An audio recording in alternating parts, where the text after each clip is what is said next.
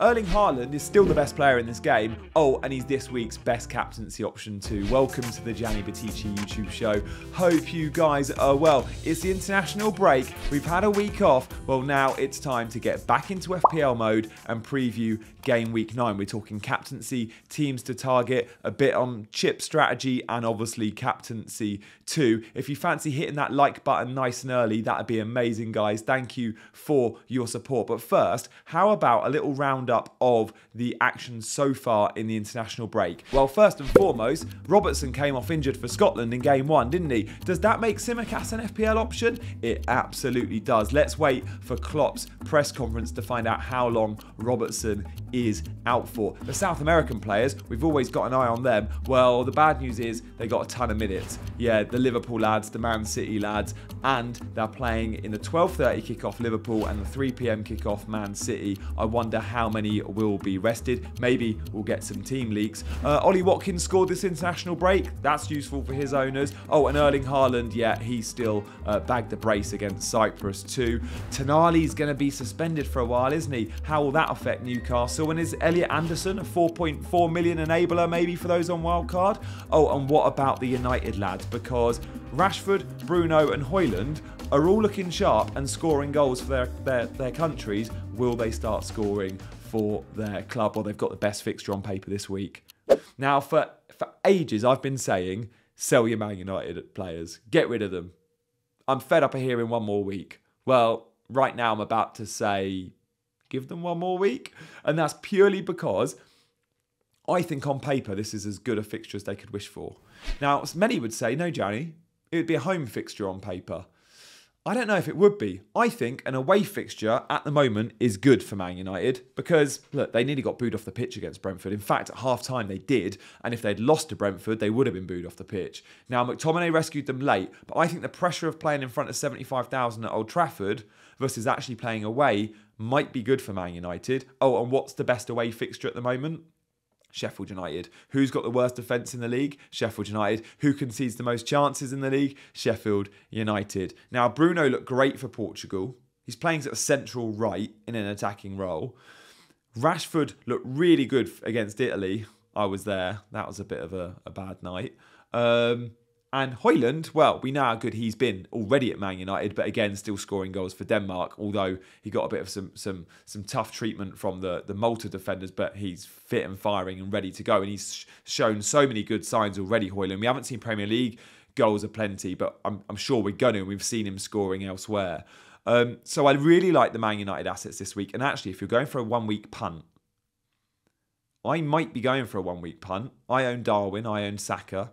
I could go Saka to Bruno. I could go Darwin to Haaland. And that's if I don't think these guys are going to start. I'm going to make that call late and tune into my team selection video on Friday. So Man United, we like that. That the teams like we appreciate this week for a good fixture. But in terms of long term, right? We've got Aston Villa. The fixtures are brilliant. Really good, aren't they? Now, Ollie Watkins, since Unai Emery has been at the club, we talk a lot on this channel about expected goal involvement. Only 2 players have more goal contributions than Ollie Watkins since Emery's been manager of Aston Villa. Now, no surprises there. Haaland's had 36, Salah's had 34, Watkins has had 31, right? That's more than Saka at 24 and Odegaard at 23 and Rashford at 22. This guy, I don't like using the term essential or must-have. Ollie Watkins, I think, maybe not from Game Week 9, because I think the West Ham game is tricky, but certainly from Game Week 10, and that's when I'll be jumping on a wild card. I think Ollie Watkins is must-have or essential. Sorry to say. He's not even on pens. he still is. And he's more expensive than last season, but yeah, clearly the main man. So we like Villa. Matty Cash, we know what we're getting. Tons of attacking threat, more than any other defender. I also think Luca Dean for a few weeks could be a load of fun because Moreno still hasn't returned in the Premier League, and when he does, he'll be drip-fed in. I think Emi Martinez, a 4.9 million keeper, is worth monitoring, and obviously Diaby we like, but he isn't showing the same form he did early on in his Villa career, earlier on this season. So we like Aston Villa. 3 more other teams I want to give a shout out to target. Liverpool. Mo Salah, obviously, but should he get the minutes, Darwin? Is Trent a nice differential shout? I think he'll become it. And I actually think the Liverpool defence is perhaps a little bit better than we've been giving them credit for recently. So eyes on Liverpool, of course. We would just love a Diogo Jota to be a starter, for example. But Luis Diaz is, and he looks sharp. But again, the South American lads this week, maybe we swerve because they're in the early kickoff. Okay. Arsenal. There wasn't much at all that split Martinelli, Odegaard and Saka last season. But this season, they are split massively by price. Saka's fallen to 8.5, which is the same as Odegaard. They're both good value at 8.5. Martinelli's 7.7. I think for those that where budget is tight, and budget's always going to be tight, especially for those on wildcard in 10, like me, Martinelli might be the route to that Arsenal attack. But when we look at their fixtures, look at the home fixtures in game week 10 and game week 12, I don't think one Arsenal player is enough. I'm going to have, I think on wildcard, an Arsenal defender, an Arsenal attacker, and possibly even a third Arsenal player in there as well. Maybe it's Martinelli and Saka. And then Brighton from game week 10. Now, sure, we know about the rotation there. And we don't like Brighton defenders because they are loose at the back. But Brighton attack. Underlyings are there. Game week 10, the fixture run's amazing. And everyone sold their Brighton players. So again, some nice differential picks. Obviously Matoma. But I wonder if João Pedro is on pens. And I know he's not going to start every game. If you can pick and choose the games he does, he's 5.3 million.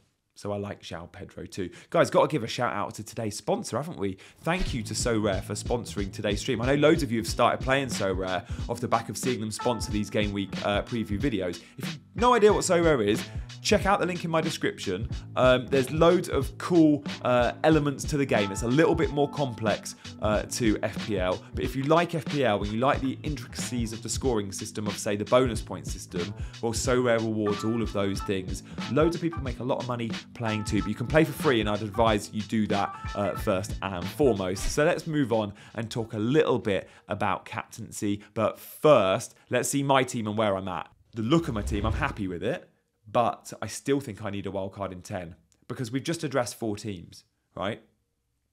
I want to go big on those 4 teams. Aston Villa, I've got none. Liverpool, I've only got Darwin, I need Salah. Probably don't need Darwin. Arsenal, I've got Saka only. I want more. Oh, and Brighton, I've got Matoma. But again, I don't know if I want to use that midfield spot on Matoma or maybe go for one of the Brighton forwards for less and just play him in selected weeks. So for those 4 alone, but mainly for Watkins, for Cash, and for Mo Salah, I think I need to wildcard. I could make those moves with like -8, but at this point in the season, I don't want to be taking -8s. And I think that's when I'll be wildcarding Game Week 10. Stay tuned next week because it'll be a wildcard heavy content throughout the week for sure. And I have already been making drafts, but again, I don't want to commit too early because I know there'll be something that happens this week, whether it's the form of a player we didn't know, someone taking penalties that we were unaware of, like Cole Palmer last week, a big injury, a suspension, a big win from a mediocre team, and they'll catch our attention. So that's where I'm at. But captaincy this week is a big debate because Haaland's been blanking. And when Haaland blanks in consecutive weeks, we get a little bit twitchy, right? And he's not been great for the last, month in FPL? You combine that with Salah having a home fixture against Everton and Son having a home fixture against Fulham, and you go, oh, even the United lads against Sheffield United, there's loads of options. So what I've been doing on this show and this particular video is looking at captaincy against said opponent and history in that fixture. So, for example, how does Haaland perform when he plays Brighton? How does Salah perform when he plays Everton? Right? So let's have a look at some of these numbers from Only FPL. Thank you for sharing them with me each week on DM. First and foremost, Foden has an average score of 9.5 points. In the last 4 games he's played Brighton, he's clocked a 10, a 1, a 9 and an 8. Haaland averages at 9 as well. He's only played Brighton twice, but a 5 and a 13. So again, straight away, Man City do well against Brighton. Whether it's Potter or De Zerbi, Brighton play only one way. They all have a go. And when teams have a go against Man City, especially at the Etihad, they get punished. And I expect Haaland and Foden and Alvarez, if he starts, to score big this weekend. I think it's a really nice fixture. I think there's goals for both teams, actually. I think City concede. Who else is really high? Well, Rashford's a bit of a bully, can be against newly promoted teams. 9-point average against Sheffield United. He's had an 11 and 9, a 14 and a 2. His last 4 against Sheffield United, he's only blanked once with a 2. Salah's great against Everton. You guys will picture some memories of Salah versus Everton. 8.75 average. Like, he's had an 11 and a 15 in there. Maddison against Fulham as well. Now, this was for Leicester. He's got a 7-point average. What's interesting is Son only has a 3-point average. Yeah, against Fulham. Kane did all right against Fulham, but Son only a 3-point average. So what do I look into this? Well, do I make my captain picks based on form against that opponent 6 months or a year or 2 years ago? Probably not. Do I like it as a measure and a gauge? Yeah, I do. I like to know that Man City often outplay Brighton and score loads of goals against them. I like to know that in the Merseyside derby, Salah often steps up, right? I like to know that Son hasn't done well against Fulham. But I have to also take into account the fixture now and the form now. And Son is still a really credible option this week. So if I'm going to give you my top 3 picks this week, I'm actually going to say at number 3, Mo Salah. And that's purely because it's the early kickoff.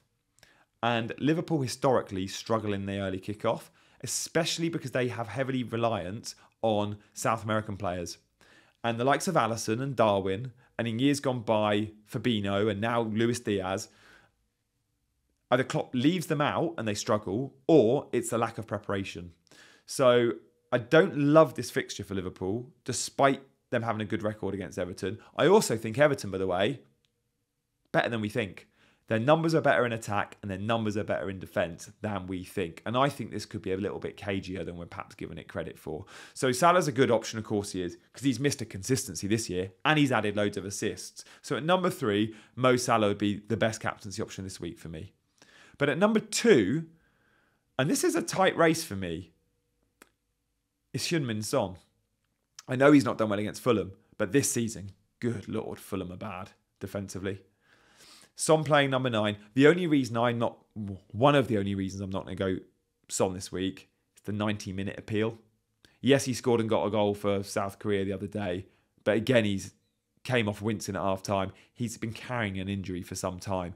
And when you look at the last 5 Premier League games, Son hasn't played 90. He's not even playing 80 or 85. He's playing 75, right? And with that in mind, Postecoglou is bringing him off at 75 minutes every single time. And he's missing out. He's not just missing out on 15 minutes. He's sometimes missing out on 20, 25. Because football games now in the Premier League are 95 to 100 minutes. So you get like Maddison's 100 minutes versus Son's 75. And Haaland's 100 minutes versus Son's 75. And you go, for captaincy, I want a 90-minute man. Now, Haaland is playing 90 at the minute. And Pep needs him scoring again for Man City. Against Brighton, the standout option. Last season, a 5-pointer and a 13-pointer.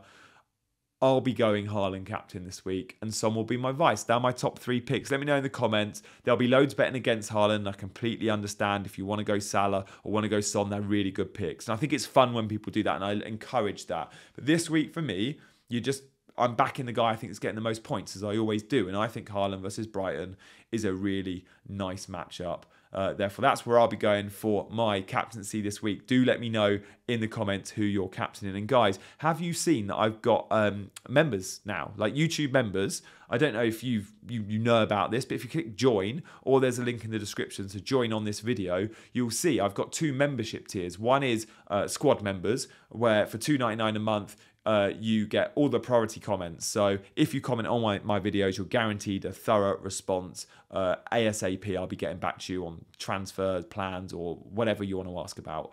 If you want to go one level above that and join the Ultras tier, you can join our WhatsApp group. Now, in the WhatsApp group, I was going to say daily contact. It's hourly contact a lot of the time. Voice notes, videos, the lot. I'm in there, obviously.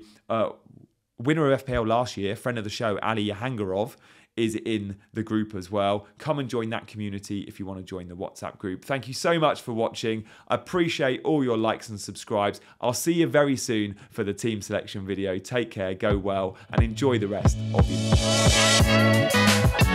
your